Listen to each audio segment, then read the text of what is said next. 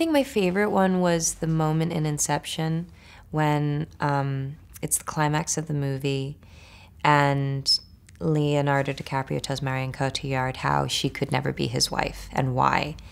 Because my mind was so, tied up in pretzel shapes by that point. I had just been so taken on this amazing thrill ride.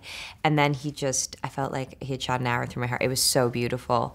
And what an incredible perspective on it. And it was so romantic and deep and well observed. So I think that's probably it for me. Inception is pretty great when the room turns and there's that fight scene like on the ceiling. The Joseph Gordon-Levitt.